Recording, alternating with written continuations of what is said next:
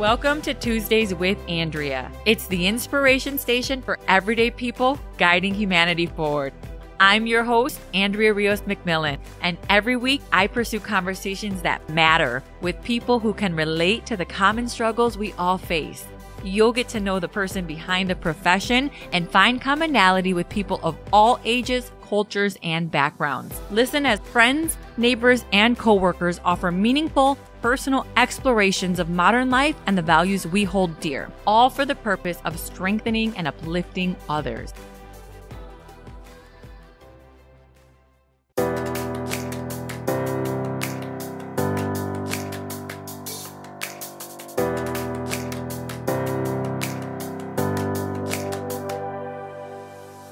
In this episode, you will meet Barbara Hernandez. She is a servant leader, a young rising star in the Democratic Party, and she's a daughter of a Mexican immigrant living the American dream. What I find special about her story is that it's all about the power of a yes. Her ability to say yes in the face of fear, in the face of feeling unqualified, in the face of being young and not even having the right clothes to wear. And I think it's also beautiful to recognize the sacrifice that her parents made for her success. I hope you guys enjoy her story. Chat with us afterwards, message her on Facebook, connect with me on the website or social media. I would love to hear your feedback. So without further ado, welcome to Tuesdays with Andrea podcast. Enjoy the show.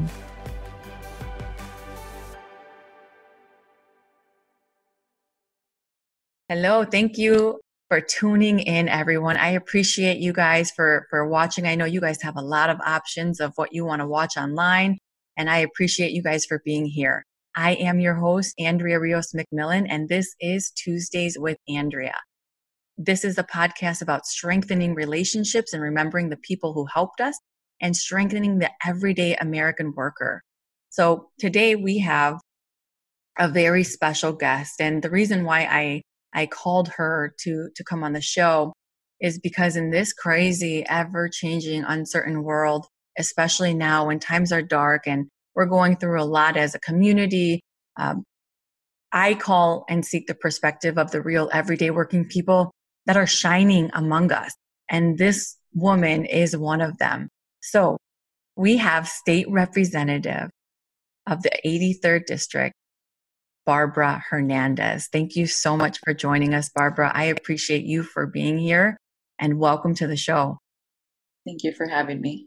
So I just wanted to talk a little bit about your bio, and I'm going to read that really quick to the audience so they know, for those who are not familiar with who you are. So Barbara Hernandez was born and raised in Aurora, Illinois. She is the first in her family to attend college. She graduated from Aurora University in 2014 and is currently seeking her master's in Aurora University in public administration. Barbara has been actively involved in the community since she was a teenager, and in 2016, she became the youngest Kane County board member, getting elected at age 24. Barbara is now the youngest Latina in the Illinois House of Representatives. What a huge accomplishment, Barbara. That's crazy. I cannot believe at 20. So now you're 24, 27 26? now. Oh, 27. Yes. And the youngest Latina. Do you get any award for that? Did they send you a plaque? Do they send you any? No, no, but they're currently working on it. I guess in the Senate, they do have a statue of the baby senator. So that is something that does exist in the Senate side, but not in the House. Damn. Okay. Well, it should. Because I think that's a very special accomplishment. And today, what we want to talk about. So we're working virtually today. We live not far from each other. She actually serves and represents my home city of Aurora, Illinois. And we thought it was very important, especially with stay in shelter order, that we conduct this interview virtually. And thank you for being willing to accommodate this. I know, learning how to use the equipment sometimes and getting everything set up is a process, but it was fairly simple today, right? It was. Thank you for your help as well. You're welcome. So tell us a little bit about your background and your, rise to being where you are now, which is serving our city and representing our state. Well, I think my beginning pretty much started here in Aurora. I was born and raised in Aurora. I consider myself Mexican American, and living in this country, knowing both cultures. I think that's really important to have. My parents came here in 1992, 3 months before I was born. My mom had to hide her pregnancy in the airport because she was already at the 6 month limit. And back in the day, I think now things are a little bit different, but back the doctor pretty much told her, 6 months, that's dangerous. Don't travel, don't do anything. Mm-hmm. But my parents had this idea, this dream of having their kids grow up in this country to have the opportunities that back in Mexico they couldn't have.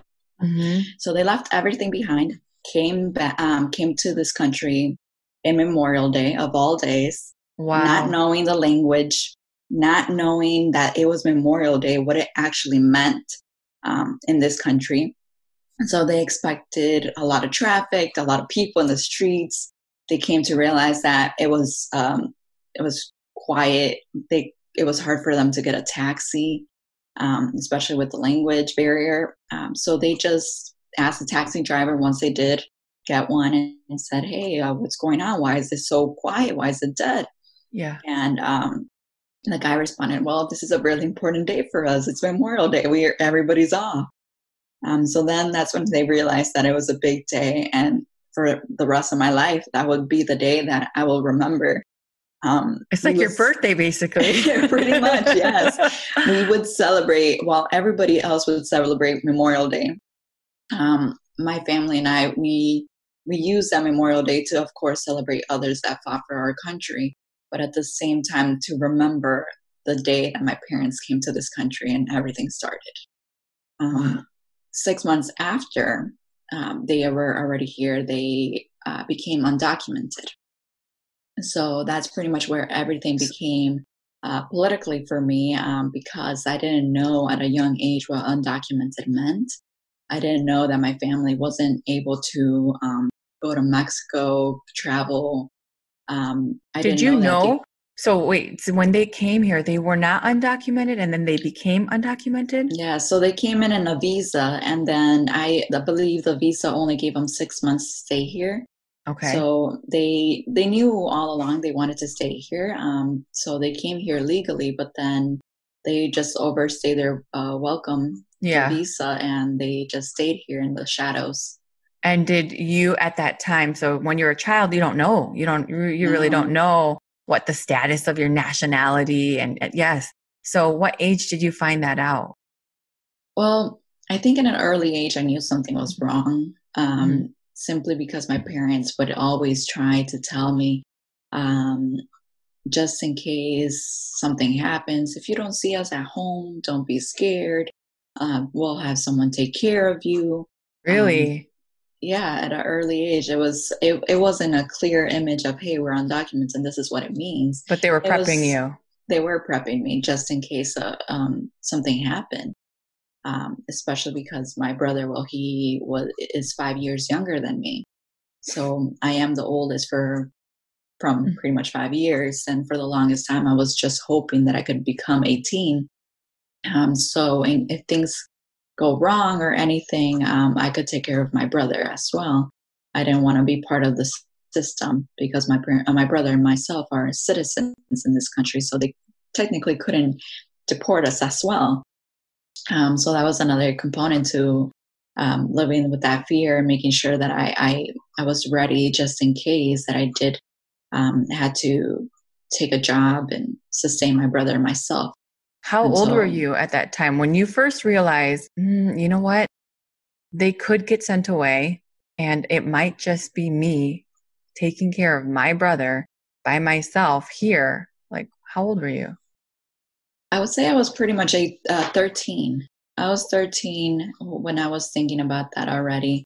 When I went to high school, I was already pretty much figuring things out just in case something happened. I couldn't tell my friends about this for the longest time. Because you don't trust anyone. No, of course, you didn't know.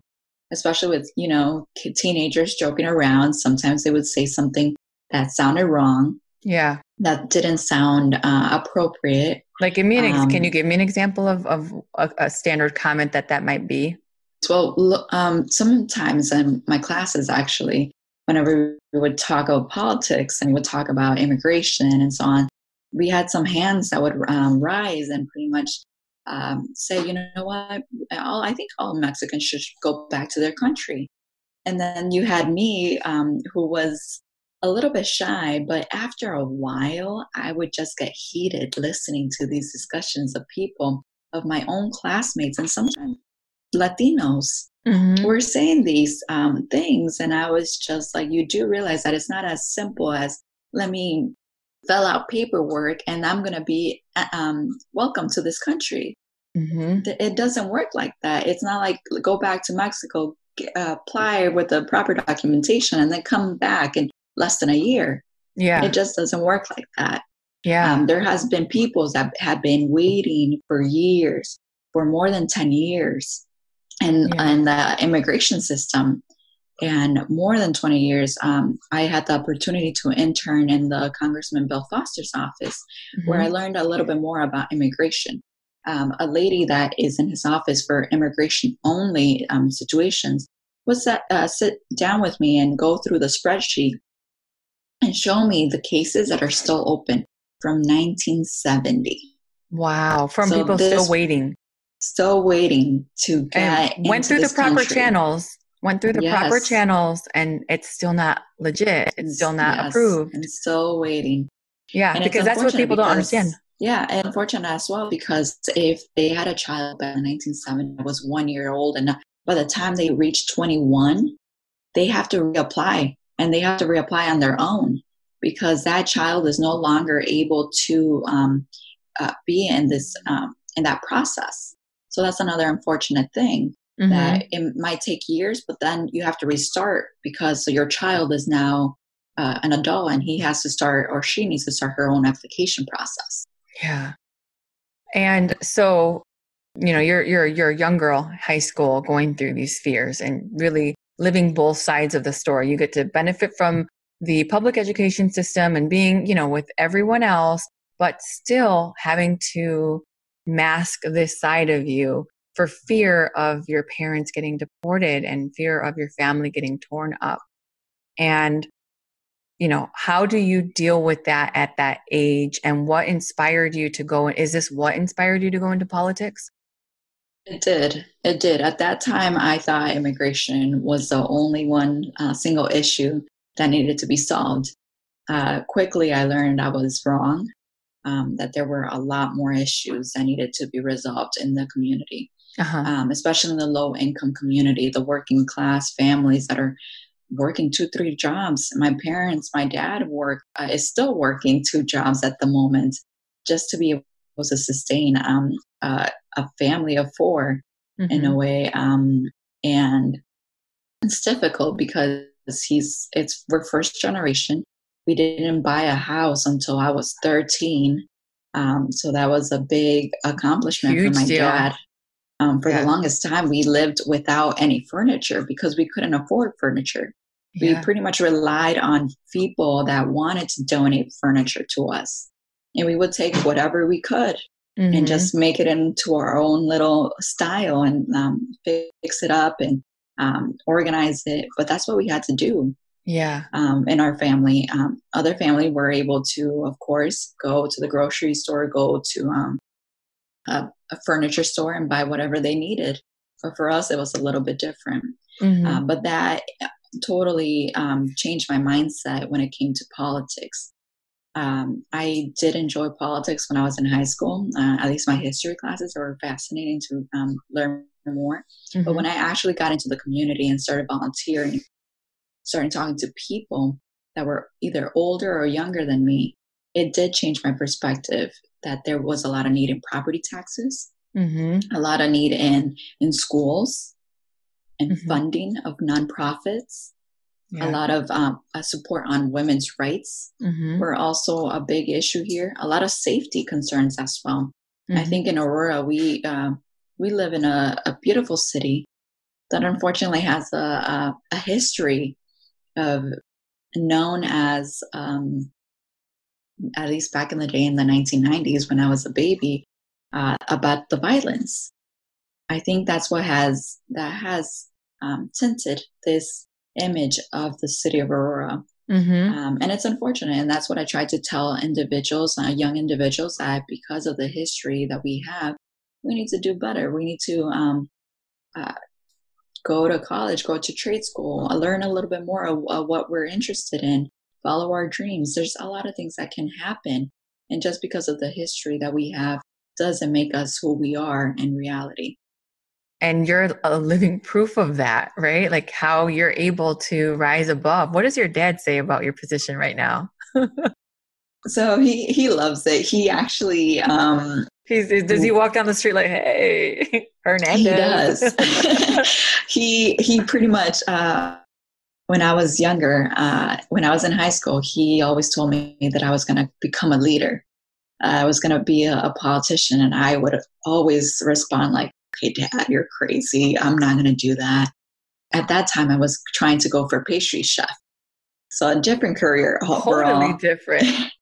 Yeah. And actually 2 weeks before high school graduation, I changed my major. I decided I couldn't go to Robert Morris University anymore. I didn't want to become a pastry chef anymore.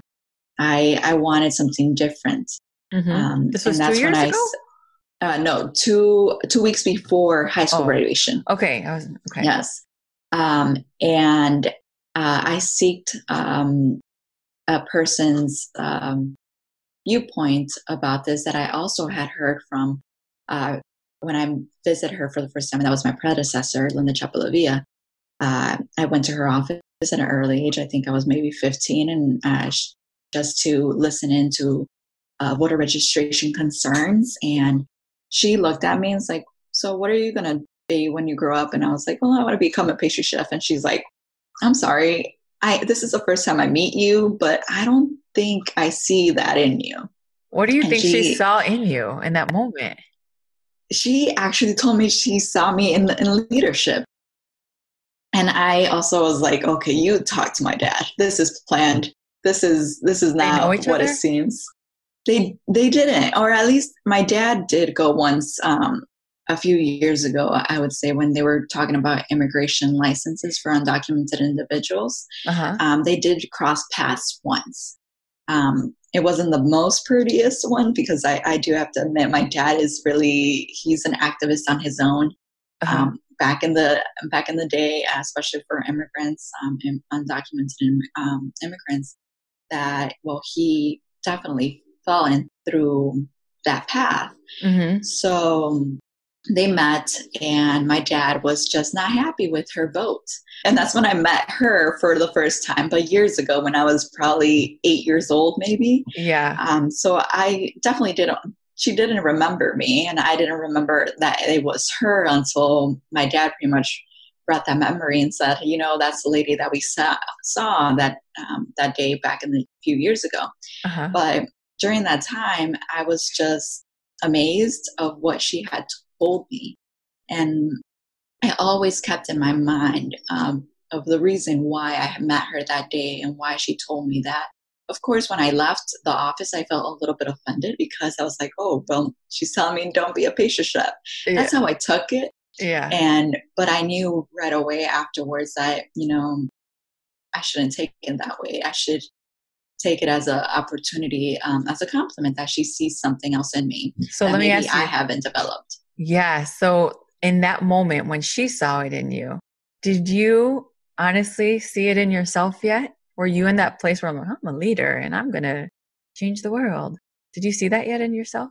No, I really didn't see that. I was really shy. I still am a bit shy at times.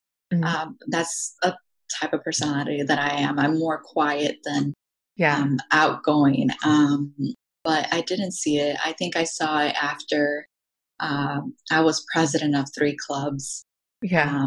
In my that high part school. Came. Yes. And then I started noticing that I wanted to help others. I wanted to make a difference in everybody's life, and at the same time give them the opportunity that that maybe others couldn't give them. Yeah. And that's when I started raising money for conferences, for money for field trips for our class. When it came to FCCLA, DECA, and then LULAC as well. So it was just a few that I was a leader in my small high school community. Yes. But that's when I started noticing that I wanted to keep leading, keep allowing people to have the opportunities that they have and give them more that I could. Yeah.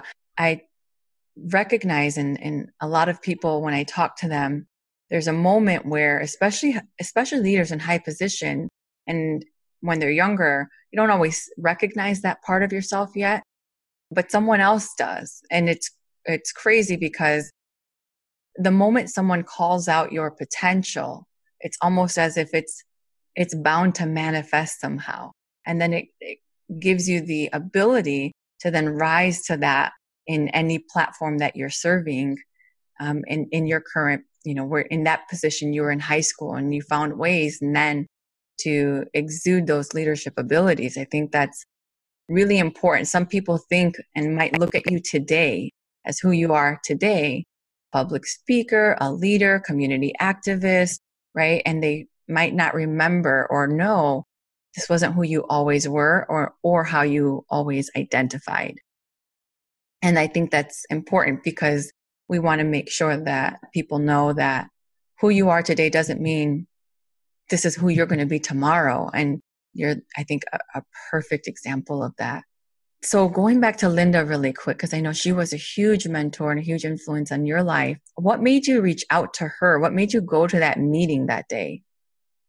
I was talking to a group of, I think there was 2 people that we were talking about voter registration, the frustration that we had about people not wanting to vote, people not wanting to get the numbers. And the lady who was the field organizer pretty much asked me, we're going to meet with the state representative in a few hours. Do you want to come?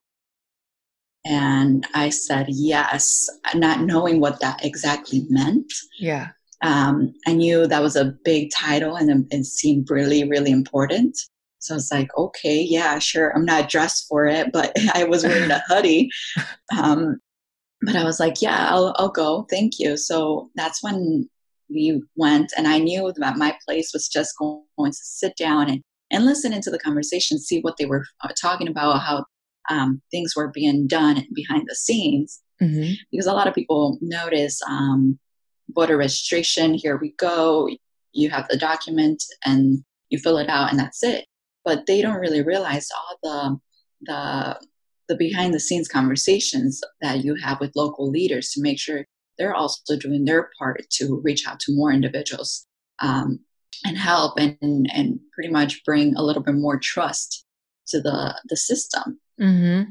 That during that meeting, that's what they were pretty much talking about, the numbers, how many people have registered, how many people have not, what we can do to help others and increase those numbers. Because at the end of the day, we wanted people to have a voice in their community. So that's pretty much how it happened. And from there, it's just history. I was with her for 8 years, pretty much until the last day of her state representative cycle. And now we're here. And what do you think she's taught you? How does one prepare to work in your capacity now? Well, I think back in the day, because I was an intern with her when I was 17. Mm-hmm. And then less than a year later, she offered me a spot in her office as her assistant chief of staff. For me, that was a huge deal. Yeah. Because not only it was my first job, but at the same time, I knew Wait there was a minute. Lot of responsibility. Your first job was assistant chief of staff? Yes, it was. Yes. Girl, my first job was McDonald's. And that was my first legit job, because non-cash. Yes. I consider myself really lucky to have that opportunity. Of course, I had a small job before then. I was register people to vote, but that was for the summer only, and it wasn't much to do. But for my first actual job was assistant chief of staff. And I took that with a lot of pride, and I knew there was a lot of responsibility behind that as well. And I even doubted myself a lot because a high school student that just graduated high school got this position, knowing that maybe you need a little bit more experience, but because this person trusted you, because you're also bilingual, and she saw something and knew that maybe you still haven't seen, but I learned pretty quickly of what I needed to do. As a female Latina, I knew that I needed to step up at an early age. I knew I lost a lot of friends because of that too, because a lot of my friends said, oh, she's already grown up. She's already an adult. She's already in this big position with a big title. Yeah. While I was still being the same person I was in high school. Yeah. Just a little bit more mature that I needed to be, more professional that I needed to be. Yeah. So that's where I did need to grow up a little quicker than usual. It was an instant grow up, and as soon as possible, professionalism, you need to dress a certain way.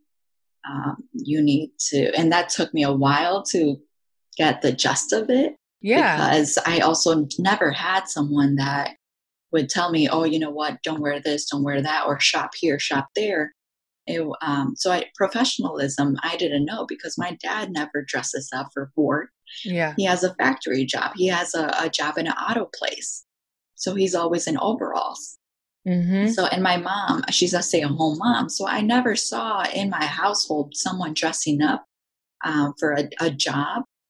So I didn't know how that looked. So that's where I had to learn through others, through YouTube, through magazines to get an idea of how I can dress up for a professional job at an early age. Is that when I met you? Did we meet? I think you and I go a while back because we started, we joined the Aurora Hispanic Heritage Advisory Board around the same time, right? Yes, I think it was around 2014. Yeah, so about 6 years ago. Crazy. And by that time, though, you were already polished. You were young, and but you thought wise. I felt like, on the board, you always had some great ideas. You were a contributor, a worker, always willing to help with whatever, whether it was social media, whether it was fundraising, whether it was sponsorships. And I'm like, hey, Barb, can you help with this volunteer event? And you're just like, yes. Do you remember that? I do remember that. We had some fun times, but it was really crazy at the same time. Like I said, it takes a lot to do events behind the scenes that people don't notice. They see this big event, but they don't see all the people like us that were working behind the scenes, just making it sure it was possible. And the months of planning and things. Yes. But by then, to me, you were already polished. You were already in a position of community leadership, in a position of having a voice for yourself and those around you, and ability to make, big, smart impact, even at that young age. I feel like this is a different generation, and to carry such responsibility is not something that a lot of young people do immediately or right off of the bat. What made you want to go to college and pursue that while you're still working in a really public role and, getting paid? Why still go back to school? Well, for me, it was something that was pretty much placed in my mind since I was a baby. Something that my dad would always tell me was, you're going to college. You're going to college. And once again, you're going to college. Yeah, there's no question. So I knew that I was going to college. Was that his goal for you? So here in America, was that his number one goal for you, is you're just going to go and get a good education? Yes. He knew that education would open a lot of doors, and he was right. He was right, because education has opened several doors in my life. If I didn't go to college and I just was happy with the job that I received, I don't think I would have made it that far because of knowledge of politics, a knowledge of history, knowledge of everything that goes around you makes a huge impact in understanding a lot more in the community, but at the same time, understanding what actually has to go on in the political side, but more of the strategies, the budgets, the understanding the committees, how things are done.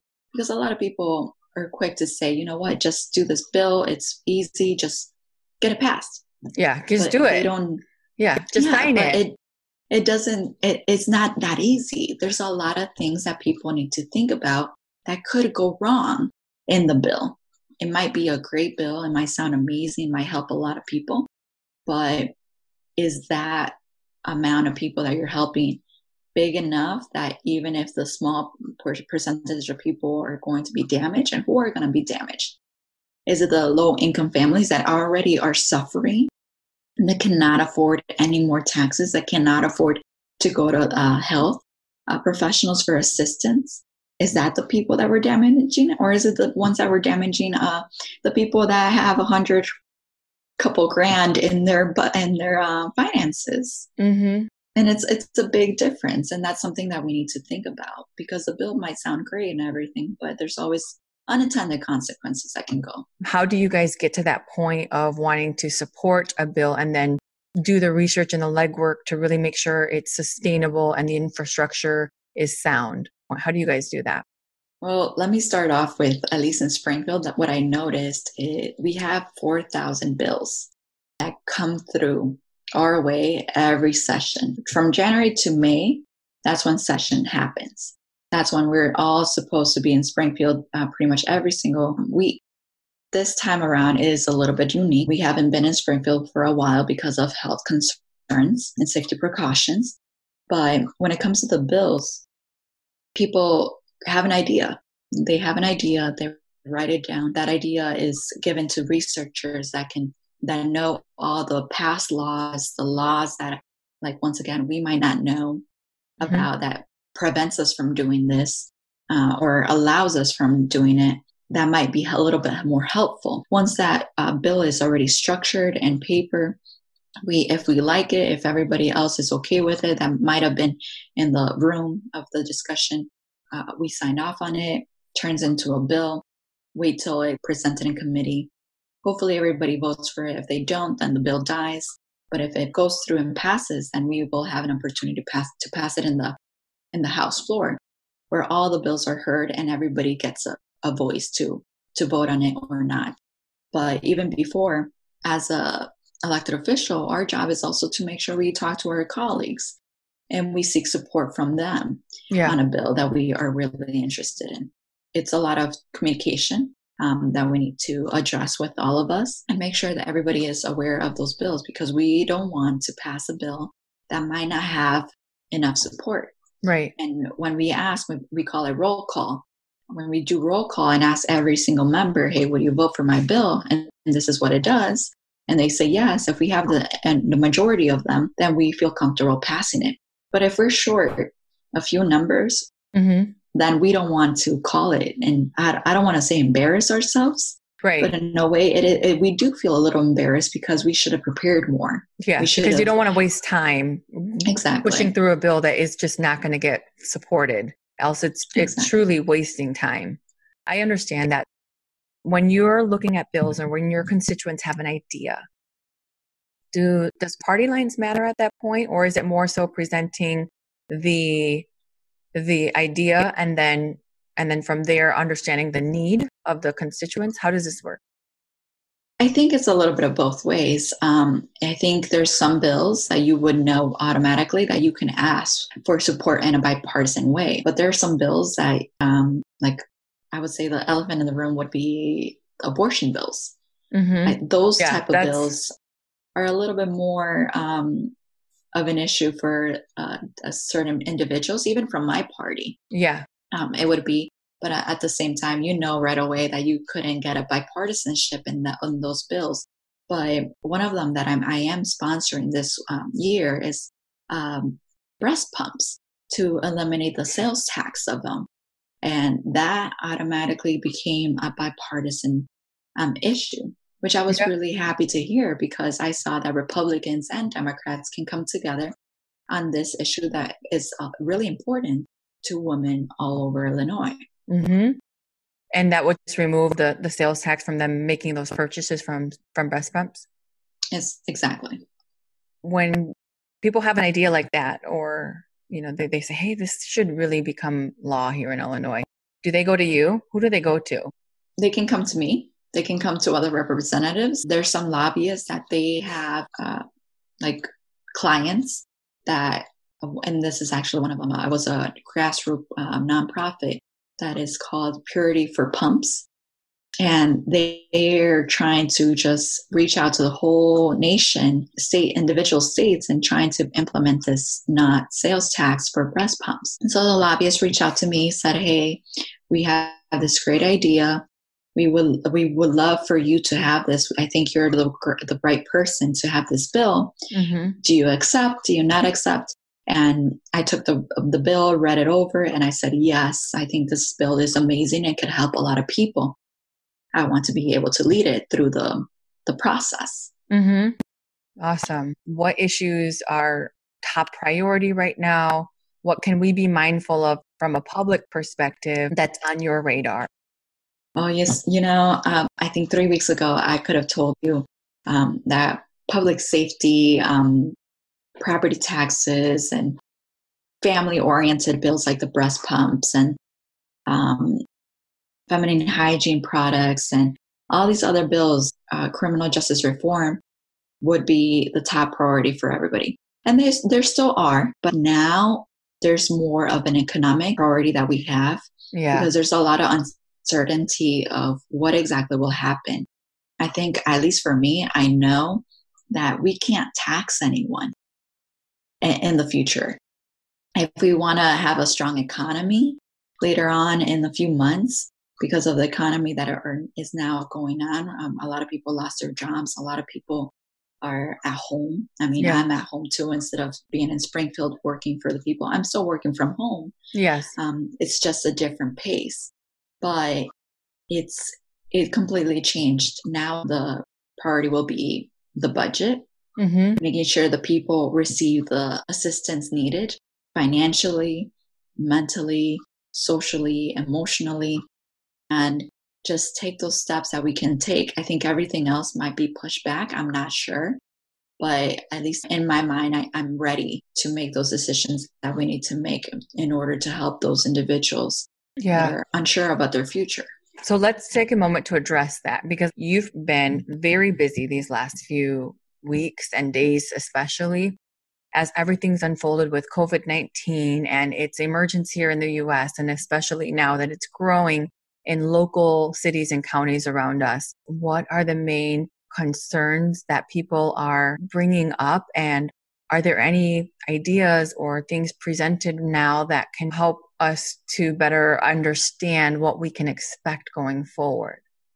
I've been sending pretty much daily updates to nonprofits, to small businesses about resources that the governor or the federal government is giving out for them to get some help. Today, I have a phone call at 12:30 for the governor's updates to let us know what's going on. Well, how can we help? There's a lot of need. There's a lot of things to cover. But my office and I have been working, like I said, remotely. And my staff has been amazing. They came out with a whole 2-page, 3-page document on resources for all individuals, from businesses to the homeless, to teachers, nurses, and so on. So we have a system going on and trying to provide as much as information as possible to everybody. But it's also, it's hard for me to reach out to everybody if I don't have their email address, if I don't have them in my list, if they don't follow my social media.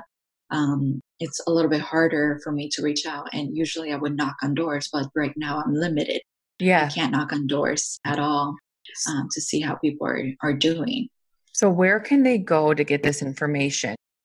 Yes. So my Facebook is Representative Barbara Hernandez. If you just type it in, I'm sure it would pop up. And that's where everybody can look at the updates. But if they want to sign up for my newsletters, there's a little icon I believe in the left-hand side that says join my list. On the Facebook? And on the Facebook, and it's the constant contact, and they can just fill out their email address, and they would automatically be subscribed to the newsletter. Okay. And now I usually do a bi-monthly or bi-weekly newsletter, but right now with everything that is going on, I want to provide people with the updated information. So I'm sending at least 2 emails per week instead of just 2 emails per month. It has all the resources, so the unemployment information, how to apply for the small business loans. There's several from the state and the federal government. It also has a list of volunteer opportunities. If you're healthy, if you are willing to help others, there's a lot of food pantries in Aurora. They're looking for help to deliver food, to package food for those individuals.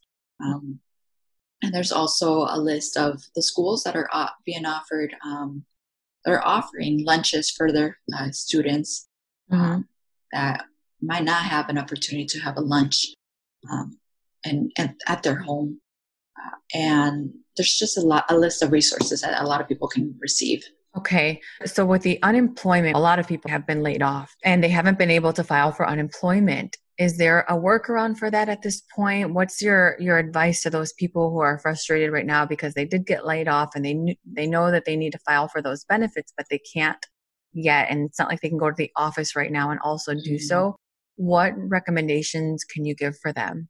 Unfortunately, there's a lot of people that are applying for unemployment that our phone systems are not ready as much as to receive that as many calls as they have. The network system also, it's been a lot of hundreds and hundreds of people who have applied for unemployment. So the governor is aware of this issue, and he is looking with his staff to find other ways of unemployment applications and being able to serve everybody. But it is going to take some time.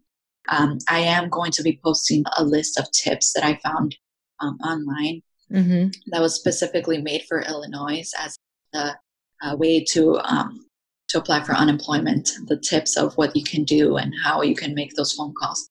So I will be putting those up there that ABC's 7 Chicago was able to let everybody else know about it. So that's something that I'm hoping people get some help, but I do ask for patience. And I think I read this, and you can correct me if I'm wrong. So even if they were laid off this past week or the week before, they don't need to file for benefits that same week for them to still be eligible to receive that back end pay, right? Is that true? So it was extended, the deadline. I'm not sure about the back pay just yet. Okay. But I know that the deadline was extended because there's a big number of people that haven't been able to get to the system. Okay. Got it. But they don't. So I guess the biggest question, and maybe this is something you can bring to your governor's call, is for those people who were laid off, are they going to lose money because of the fact that they can't get through right now? Or is there somehow going to be an allowance from the state that says, we understand this is an issue, and once we get to you, and once we'll make sure that you get the appropriate support that you're supposed to get. You're not going to lose from this, from our inability to be able to process the demand right now. That's really, I think, the main question. That is. Okay. And then going back to the volunteer and giving, because I've had a lot of people come to me and ask about where can we give? Who can I help? What organizations are worthy and doing good work? So you said your document has that as well?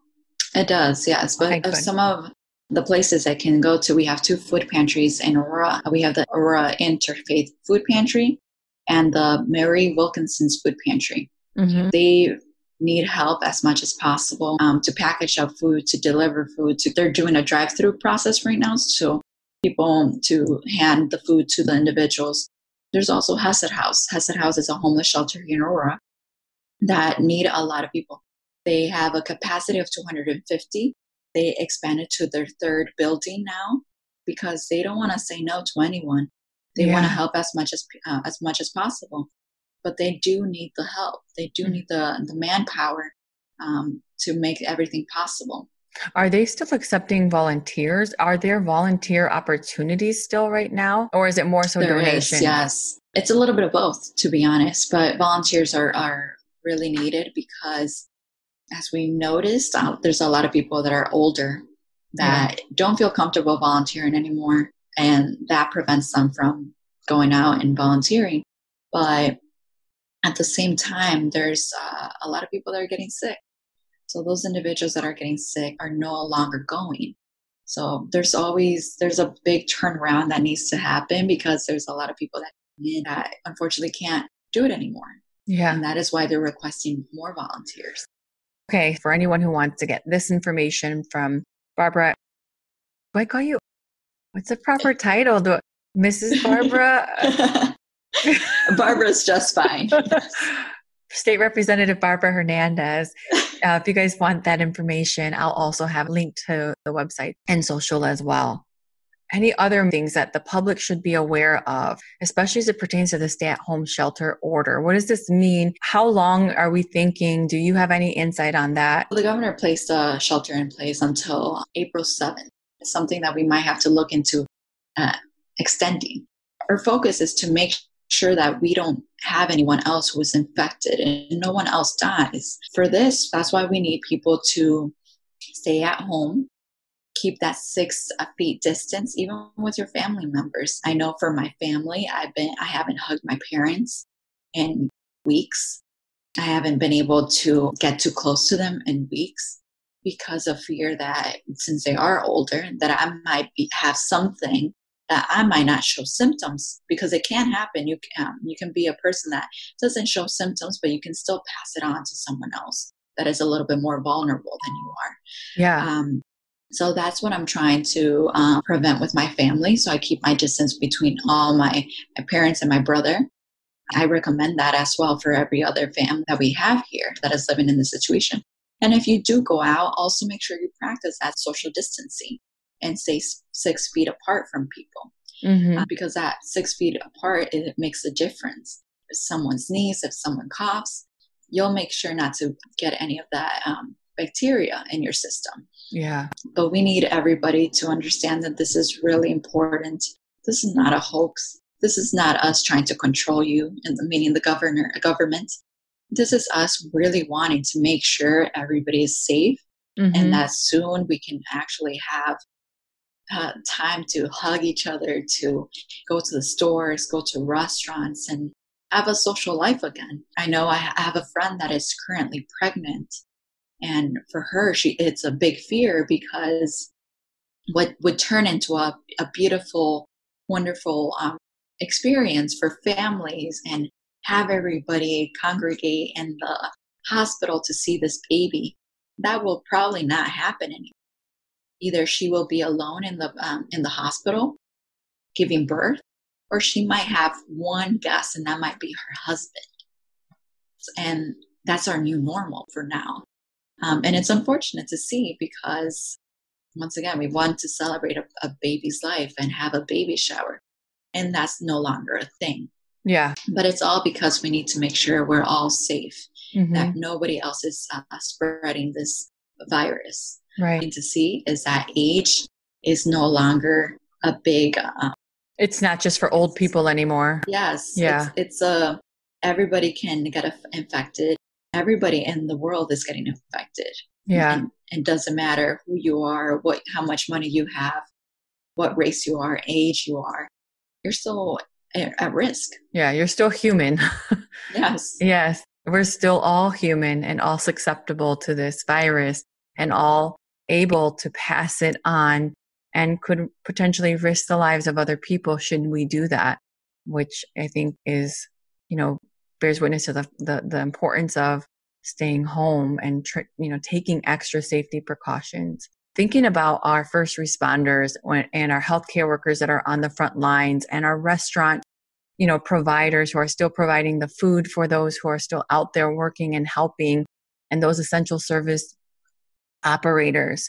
Are there any ways that we can support them right now? While we're at home, what else might we be able to do to support those other people from a local perspective? I think one of them, the big one, is stay at home. Yeah, that is it. That is the number one thing that everyone can do is stay at home, and you're helping a first responder, the medical professionals do their job because they're putting their lives at risk as well. Yeah. With not knowing what can happen. One day they can be perfectly fine. The next day they can be sick, and they will be in the same situation that we are, excluded from everybody. And I think that would be more hurtful to them because that's their job. That's what they love to do. So if we already feel helpless here in our homes, imagine what a first responder will feel. Yeah. So I would recommend everybody to follow the rules, stay at home. And at the same time, if you're able to, I think something that everybody can do, especially if you have young children, is do letters to them. Send them letters, send them thank you cards. There's a lot of people that need assistance. If you're able to afford it, maybe send them a care package to all of them. Send them a little bit of food or snacks or something. Mm-hmm. That if you're able to leave a little bit and just hand that off to someone else, I know that would mean a lot to them. Just overall saying thank you to them, especially when this is over and we get to see them in person. Yeah. Telling them thank you would mean the world to them. Oh, and you're tearing up right now. Yes. Oh. It's pretty, the sacrifice someone makes, it's huge. It's really huge. I can tell that it really means and matters to you. And that's the type of leader we need, Barbara. Exactly the type of leader we need. Okay, so moving on, because I talked about the policy, we talked about your mentorship and upbringing and leadership ability. I've been hearing a lot about the census. Oh my gosh, I have been bombarded with census. If you can just explain to me why it's important and what do you want people to do? But the census is something that came out on March 12th. I think everybody received a letter with the code. I would actually challenge everybody to be able to fill that census out. Because it's online. It is online. And right now we can't have anyone knocking on doors. So all the field organizers that were hired to do this are no longer able to do this as well. So it's all online. And it takes 5 minutes. I think it has 6 to 9 questions only. It doesn't ask anything about immigration status. That has been removed. But it does help not only the city of Aurora, the state, and the federal government know what resources we need in our community.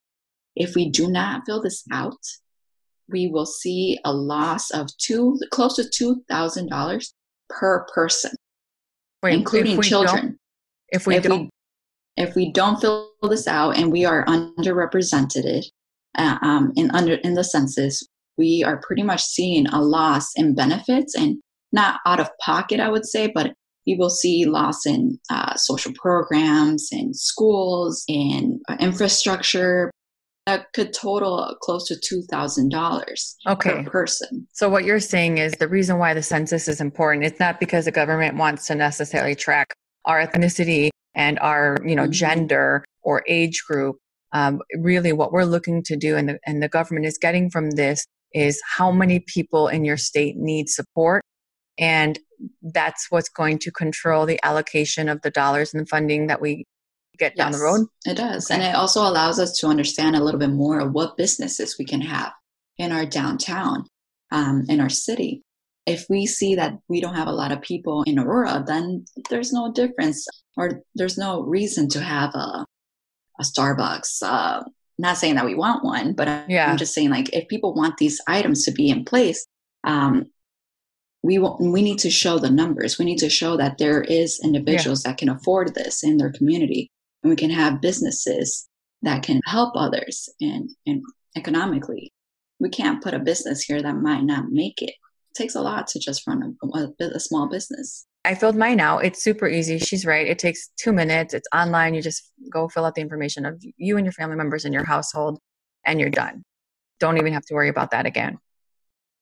Going back really quick to the $2 trillion relief budget that was just passed. kind of relief can small business owners who are struggling right now, what can they apply for? How do they know if they're eligible to receive anything? And if they are, what are they eligible for?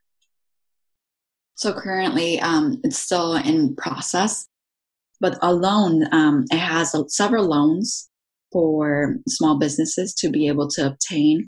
It's millions and millions of dollars that could be brought back into the state and allocated. Families could see a $1,200 check in the mail for each adult and $500 for each student, or a couple. If you have a husband, spouse, you can have up to $2,400 as a couple. Okay. But in the state side, we have the Small Business Association loan that is brought up by the federal government, and that is already available for small businesses to get up to $2 million in assistance. The Illinois Treasurer just created actually another loan, for a state loan for small businesses and nonprofits to be able to obtain. And I think that application is already out in the Treasurer's website. Okay. And then there's also 3 assistants that the governor just announced this week that would help with hospitality with small businesses in Chicago and then small businesses in downstate. Downstate, when we think of downstate, usually we think below Aurora and just central and southern Illinois. But this is actually something that Aurora does qualify. County is pretty much southern of Chicago is downstate for Chicago pretty much. Okay. So that is something that everybody's able to apply to. And that is all in the governor's website as well. And I can give you that in an email. And then we do have the new Illinois COVID-19 response fund. And that is actually a nonprofit grant opportunity for the whole state to apply for. Okay.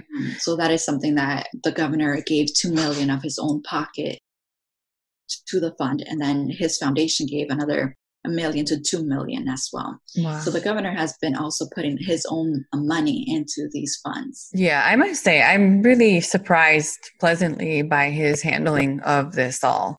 I think he's shown extraordinary leadership and ability to, be competent and then support the people, not only with resources, but with information and messaging that I think has been really timely in Illinois, at least. And that's something I can really appreciate. Yes, he's done an amazing job. And I'm thankful for keeping everybody up to date with information. He's been doing daily press conference at 2:30 and giving us calls as well as for all state officials. And then also individually and making sure that we're doing okay. And if we need anything in our community, that he's able to understand and act on it as well. Yeah. Well, I know you are busy. I know this is a crazy time for you. And I want to thank you for making, this call a priority and being able to show up here. So thank you. No, I just want to thank you for this opportunity. It's an amazing opportunity that I was able to talk to you more about not only my personal life, but also the actions that are going on. Hopefully it helps individuals. And if anyone has any questions, please let me know so I can also reach out to them. Got it. I'm sure you will get some questions. Well, thank you. I appreciate your time and have a good one. Bye. Bye.